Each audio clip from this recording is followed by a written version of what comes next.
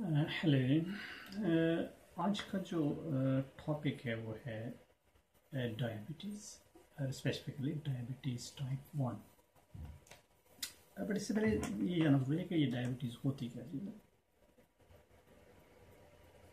हमारे जिस्म के अंदर एक ऑर्गन है जिसको हम कहते हैं पैंक्रियास, और उसका काम ये होता है कि वो एक हार्मोन जिसको इंसुलिन कहते हैं वो प्रोड्यूस करता है, और उस हार्मोन का काम ये होता है कि वो हमारे जो खुराक में से जो ग्लूकोज जाती है ब्लड के अंदर, और ब्लड से, क्योंकि जैसा कि वो पता है कि जो कार्बोहाइड्रेट्स हैं या जो शुगर्स होती हैं ये हमारे जिस्म के लिए, इसको एनर्जी प्रोवाइड करने के लिए बहुत इंपॉर्टेंट होती है। ये जब खुराक ख़त्म होती है इंटेस्टाइन से ये एब्जॉर्ब होकर ब्लड के ज़रिए हर सिंगल सेल तक ये शुगर जाती है, वो उसको कन्वर्ट करते हैं एनर्जी के अंदर। और वो इंसुलिन का काम ये होता है कि वो हेल्प करती है उसको कन्वर्ट करने में, सेल्स के अंदर उसको ले जाने में। तो बेसिकली इंसुलिन का मकसद क्या हुआ कि वो जब ब्लड के अंदर शुगर का लेवल ज़्यादा होता है, वहाँ से इंसुलिन जो होती है वो प्रोड्यूस होती है, वो हेल्प करती है उसको यूटिलाइज करने में, कन्वर्ट करने में एनर्जी के अंदर, या यूज़ करने में सेल्स हेल्प करती है उस ब्लड शुगर को यूज़ करने में। फॉर सम रीज़न ये जो इंसुलिन होती है वो या तो प्रोड्यूस नहीं हो रही होती है, या फिर हमारे जो बॉडी सेल्स होते हैं वो उस इंसुलिन को रिस्पॉन्ड नहीं कर रहे होते, जिसकी वजह से हमारे जो सेल्स हैं वो उस जो शुगर होती है ब्लड के अंदर उसको यूज़ नहीं करते, और एज ए रिज़ल्ट वो जो है उसका लेवल जो होता है वो बढ़ जाता है। तो इसको हम कहते हैं कि डायबिटीज़। अब डायबिटीज़ की में 3 टाइप्स होती हैं, टाइप 1, टाइप 2 और एक और टाइप होती है इसको गेस्टेशनल डायबिटीज़ कहते हैं। अब डायबिटीज़ टाइप 1 में ये होता है कि किसी बीमारी की वजह से या इन्फेक्शन की वजह से, या जो हमारे ऑटोइम्यून डिसऑर्डर की वजह से जो हमारे जो उसके अंदर जो बीटा सेल्स होते हैं उसके अंदर पैंक्रियास के अंदर वो डैमेज हो जाते हैं। इस वजह से हमारी जो पैंक्रियास होती है वो इंसुलिन प्रोड्यूस ही नहीं कर पाती। सो इस वजह से हमारा जो सारा जो सिस्टम है ब्लड ग्लूकोज कंट्रोलिंग ब्लड के अंदर वो डिस्टर्ब हो जाता है। ये होती है टाइप 1 डायबिटीज़। और ये टाइप 1 डायबिटीज़ होती है, ये एक्यूट फेज होता है, ये अचानक हो जाती है, और ज़्यादातर ये बच्चों में होती है या यंग एडल्ट से होते हैं या जवानी की उम्र में होती है। ठीक है, और जो ज़्यादा जो इसमें 7 to 10 ईयर्स और फिर 14 to 16, 17 ईयर्स तक इस एज में ये ज़्यादा होती है, लेकिन ये रेयर है। दूसरी टाइप जो होती हैं जो ज़्यादा कॉमन टाइप है वो है टाइप, और इसको एक बात, इसको हम इंसुलिन डिपेंडेंट डायबिटीज़ भी कहते हैं, क्योंकि इसमें इंसुलिन वो नहीं प्रोड्यूस होती है। द सेकंड टाइप जो होती है इसको हम टाइप 2 डायबिटीज़ कहते हैं। वो होती है कि इंसुलिन तो प्रोड्यूस हो रही होती है, लेकिन जो हमारे सेल्स होते हैं वो इंसुलिन को रिस्पॉन्ड नहीं कर रहे होते। एज ए रिजल्ट वो जो ग्लूकोज अटैच होती है हमारे हीमोग्लोबिन सेल्स के साथ बॉडी के अंदर, उसको हमारे जो सेल्स होते हैं वो यूटिलाइज नहीं कर पाते फॉर सम रीज़न, और इसको हम कहते हैं टाइप 2 डायबिटीज़। ये ज़्यादा कॉमन है, ये अबाउट 95% केसेस में ये टाइप 2 डायबिटीज़ होती है, और ज़्यादातर ये 40 साल के बाद ज़्यादातर होती है। और ये ज़्यादातर जो लोग जिनका लाइफस्टाइल एक्टिव लाइफस्टाइल होता है, या जो ओबेज होते हैं, जो मोटे होते हैं, ये ज़्यादातर उन लोगों में होती है। तीसरी टाइप जो होती है वो होती है गेस्टेशनल डायबिटीज़। गेस्टेशनल डायबिटीज़ जो होती है कि प्रेगनेंसी के दरमियान होती है, और प्रेगनेंसी के बाद फिर आहिस्ता आहिस्ता ये खुद ही सेटल हो जाती है मोस्ट ऑफ द टाइम। लेकिन एक बात जो ध्यान रखनी चाहिए कि अगर किसी औरत को या वुमेन को गेस्टेशनल डायबिटीज़ है तो उसके चांसेस हैं कि उसको लेटर एज में हो सकता है कि टाइप 2 डायबिटीज़ हो जाए। सो ये एक किस्म का ये एक वार्निंग साइन जो है, और एक सेंस में ये अच्छा है कि वो उस औरत को एक अपना लाइफस्टाइल चेंज करना चाहिए, और उसको कोई उससे पहले ही कुछ उसको मेजरमेंट्स ले लेनी चाहिए ताकि उसको डिले किया जा सके, उसको जो है टाइप 2 को, या उसको रोका जा सके। ये तो है 3 टाइप डायबिटीज़ की। So type 1 which is known as, जिसको हम कहते हैं इंसुलिन डिपेंडेंट डायबिटीज़ टाइप, जिसमें कि इंसुलिन प्रोड्यूस ही नहीं हो रही होती। टाइप 2 डायबिटीज़ जिसको हम कहते हैं नॉन इंसुलिन डिपेंडेंट डायबिटीज़, इसमें से इंसुलिन प्रोड्यूस तो हो रही होती है लेकिन हमारे सेल जो होते हैं उसको इंसुलिन को प्रॉपरली यूटिलाइज नहीं कर पा रहे होते, जिसको हम टाइप 2 डायबिटीज़ कहते हैं। ये सबसे कॉमन 95% केसेस में ये टाइप 2 डायबिटीज़ होती है। और तीसरी टाइप गेस्टेशनल डायबिटीज़, जिसको हम ज़बान में प्रेगनेंसी डायबिटीज़ कहते हैं, जो कि हमल के दौरान है, जब औरत को बच्चा होने वाला होता है उस फेज़ के अंदर होती है। बाद में ऐसा ऐसा वो खुद ही ठीक सेटल हो जाती है। लेकिन वो उसमें ये है कि उसका अगर कोई ऐसी औरत है जिसको कि गेस्टेशनल डायबिटीज़ है तो उसके चांस है कि उसको टाइप 2 डायबिटीज़ हो सकती है बाद में। ठीक है, तो ये 3 types, insulin dependent, non insulin dependent type 2 and gestational diabetes. लेकिन आज का टॉपिक जो है हमारा वो है टाइप 1 डायबिटीज़। ये क्या चीज़ है? जैसे मैंने कहा टाइप 1 डायबिटीज़ वो है जिसमें कि हमारे जो पैंक्रियास सेल्स होते हैं जो कि इंसुलिन प्रोड्यूस करते हैं वो डैमेज हो जाते हैं, वो डिस्ट्रॉय हो जाते हैं। ये मे भी कोई ऑटोइम्यून डिसऑर्डर की वजह से हो सकते हैं, वायरल इन्फेक्शन या बैक्टीरियल इन्फेक्शन की वजह से हो सकते हैं, या एक्सीडेंटल डैमेज की वजह से हो सकते हैं, या समटाइम्स हमें रीज़न का नहीं भी पता होता। ठीक है, तो इस वजह से वो जो हमारे जो पैंक्रियाटिक सेल्स हैं वो डैमेज हो जाते हैं, इस वजह से इंसुलिन प्रोड्यूस नहीं होती। और इसको हम इंसुलिन डिपेंडेंट डायबिटीज़ कहते हैं। बहुत रेयर होती है, ज़्यादातर बचपन में होती है या जवानी में होती है और अचानक होती है। ठीक है, और ये लाइफ लॉन्ग है, इसको थ्रू योर लाइफ आपको मैनेज करना पड़ता है।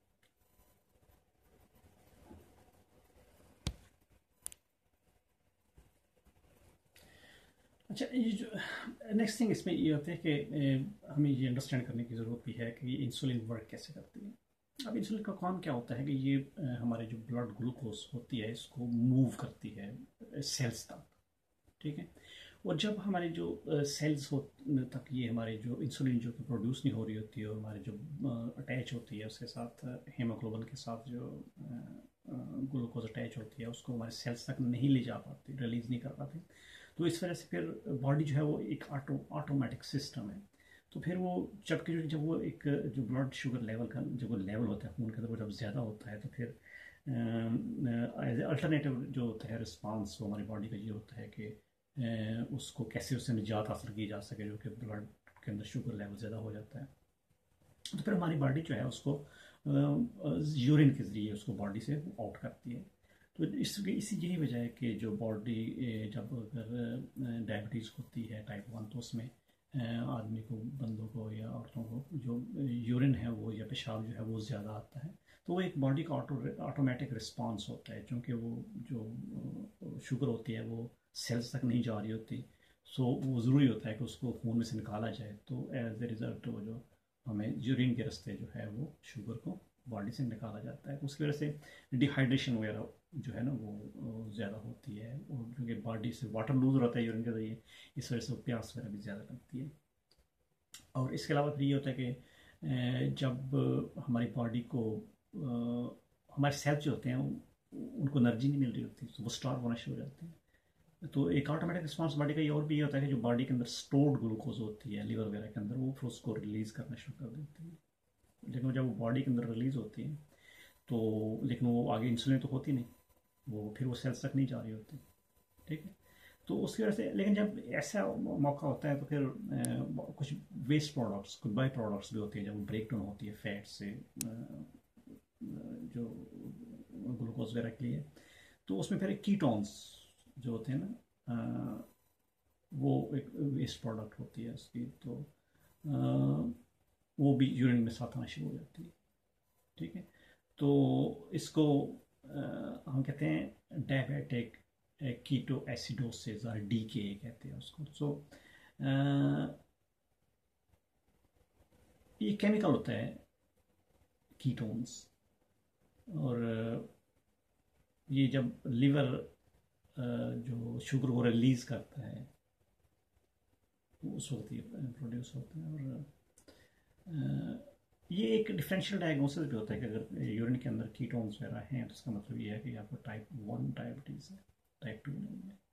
जब आपके दूसरे ब्लड टेस्ट वगैरह से ये तो कंफर्म हो जाता है कि आपको डायबिटीज़ है, देन अदर क्वेश्चन के ये टाइप 1 है या टाइप 2 है, तो इसके लिए फिर डॉक्टर जो है आपके वो आपको यूरिन टेस्ट करेगा ये फाइंड आउट करने के लिए उसमें कीटोन्स वगैरह हैं या कीटोसिडोसिस वगैरह है कि नहीं है, और अगर है तो इसका मतलब ये है कि ये टाइप 1 डायबिटीज़, और अगर नहीं है तो ये टाइप 2 डायबिटीज़ है। तो ये डिफरेंशियल डायग्नोसिस जो होता है ये भी होता है इसमें।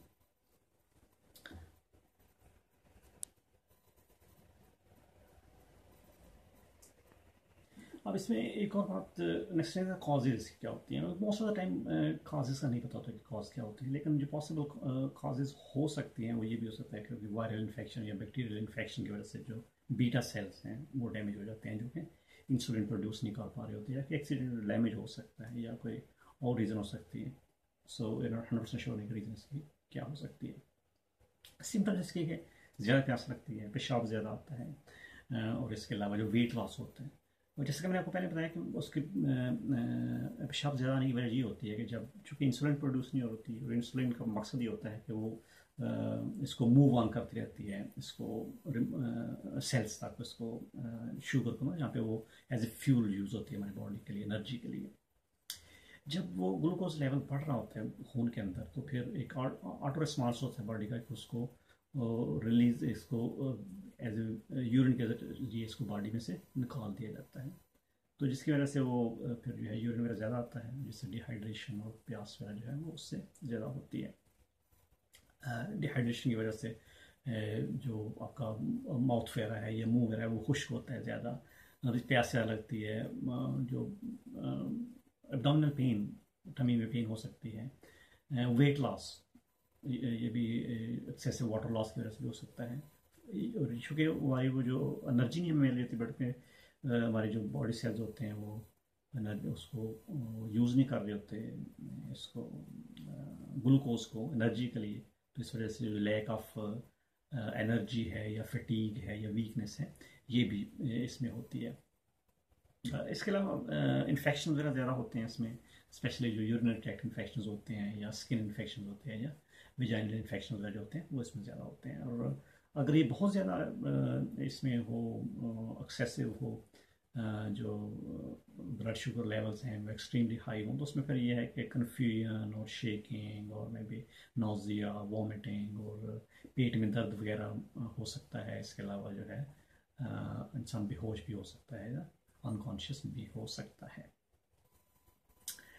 इसको डायग्नोज करने का तरीका इसमें एक तो ये होता है कि इसमें जो फास्टिंग ब्लड शुगर लेवल्स हैं वो चेक किए जाते हैं, और अगर ये 6.8 से ज़्यादा है तो इसका मतलब ये है कि आपको ब्लड शुगर लेवल, आपको डायबिटीज़ है, और अगर ये 5.3 और 6.7 के मिडल में, तो इसका मतलब है कि प्री डायबिटीज़ है, मतलब ये है कि अभी डायबिटीज़ नहीं है लेकिन चांसेस है कि फ्यूचर में हो जाएगी। अगर 5.3 से लेस, इसका मतलब है कि ये नॉर्मल है। अगर आपके अब नॉर्मल टेस्ट आते हैं तो इस एक दफ़ा आने का मकसद ये नहीं है कि आपको डायबिटीज़ है। अगर 2 दफ़ा आपका रीडिंग जो है वो आउट ऑफ रेंज आ रही है तो इसका मतलब ये है कि आपको डायबिटीज़ है। लेकिन इसके अलावा फिर डॉक्टर जो है वो फर्दर टेस्ट भी करेगा इसको फाइंड आउट करने के लिए, कि कंफर्म करने के लिए, और इसमें मल्टीपल टेस्ट हैं, जैसे कि जो है रैंडम ग्लूकोज टेस्ट, ठीक है, और इसके अलावा जो है वो जो ग्लूकोज टॉलरेंस टेस्ट होता है, जिसमें ये है कि आपको ब्लड शुगर चेक की जाती है रैंडमली, उसके बाद फिर आपको कोई शुगरी ड्रिंक दिए जाते हैं, और उसके बाद दोबारा चेक की जाती है। मकसद ये होता है कि वो हाउ क्विकली आपका, कितनी क्विकली आपके जो है वो रिमूव हो रही है वहाँ से जो ग्लूकोज है आपके ब्लड में से। और फिर HbA1c टेस्ट एक होता है जो कि एक डायग्नोस्टिक टूल है, तो वो आपको एक एवरेज दे देता है कि पिछले कुछ अर्से में आपका एवरेज, आपका बॉडी जो है वो कैसे आपको ग्लूकोज कंट्रोल कर रही है, ठीक है। तो उसमें अगर उसकी परसेंटेज होती है कि जैसे कि जब जो एब्जॉर्ब होती है ग्लूकोज जो है इंटेस्टाइन्स में से ब्लड में, तो वो फिर वो अटैच हो जाती है आपके हीमोग्लोबिन के साथ, ठीक है, और जो इसका काम होता है वो ट्रांसफर करते हैं सेल्स तक, ठीक है। अब अगर वो जो उसकी परसेंटेज होती है, तो अगर तो वो 6.5% से ज़्यादा जो हीमोग्लोबिन है वो अटैच्ड है उनके साथ, तो फिर वो इसका मतलब डायबिटीज़ है, और अगर लेस है तो प्री डायबिटीज़, और फिर उससे लेस है तो वो नॉर्मल जो है रेंज आती है। तो ये टेस्ट जो है बड़ा इंपॉर्टेंट होता है आपकी मॉनिटरिंग के लिए ओवर द टाइम, कि आपको पता चलता है कि आपकी बॉडी जो कितना वेल रिस्पॉन्ड कर रही है आपकी इंसुलिन को या मेडिसिन को, या आपको डाइट प्लान कितना वेल वर्क कर रहा है। ठीक है, तो इसमें ये टेस्ट जो होते हैं। और फिर जब एक दफ़ा डायग्नोज हो जाए कि ये आपको डायबिटीज़ तो है, फिर ये होता है कि कौन सी डायबिटीज़ है, वेदर ये टाइप 1 डायबिटीज़ है या टाइप 2 डायबिटीज़ है। तो फिर आपका डॉक्टर आपका यूरिन टेस्ट करेगा, और अगर उस यूरिन टेस्ट में जो कीटोन्स वगैरह अगर उसमें आ रहे हैं तो इसका मतलब ये है ये टाइप 1 डायबिटीज़ है, और अगर उसमें कीटोन्स वगैरह नहीं है तो इसका मतलब ये टाइप 2 डायबिटीज़ है। सो ये डिफरेंशियल डायग्नोसिस जो होता है ये भी इसमें इंपॉर्टेंट होता है, और ये बड़ा इंपॉर्टेंट है कि फिर वो ट्रीटमेंट प्लान में बड़ा हेल्पफुल होता है। ये तो सी इसके कॉजेज, इसके सिम्टम्स और इसके डायग्नोसिस हो गए। अब नेक्स्ट थिंग है कि इसकी ट्रीटमेंट क्या है। वेल, चूँकि टाइप 1 डायबिटीज़ में इंसुलिन प्रोड्यूस ही नहीं हो रही होती, ठीक है, और ये ज़्यादातर यंग एडल्ट्स में होती है या बच्चों में होती है, और ये एक्यूट होती है, मतलब ये अचानक हो जाती है, ये वायरल इन्फेक्शन की वजह से हो जाती है, या बैक्टीरियल इन्फेक्शन की वजह से, या एक्सीडेंटल डैमेज हो जाता है उसको पैंक्रियाज को, सेल्स को, और में भी कोई इन्वायरमेंटल फैक्टर्स होते हैं, लाइक कोई टॉक्सिक इफेक्ट्स हो सकते हैं। जब वो सेल्स डैमेज हो जाते हैं तो इसका मतलब ये है कि इंसुलिन प्रोड्यूस ही नहीं हो रही। सो फिर आपको आर्टिफिशियल तरीके से जो इंसुलिन है वो इंजेक्ट करनी पड़ती है बॉडी के अंदर। उसमें 2-3 तरीके हैं। एक तो यह है कि इंजेक्शन के लिए उसको इंजेक्ट किया जाता है, फिर ये इंसुलिन पम्प एक आता है, ठीक। लेकिन एक मॉडर्न तरीका है कि इसमें आपको कहते हैं आर्टिफिशियल पैंक्रियाज।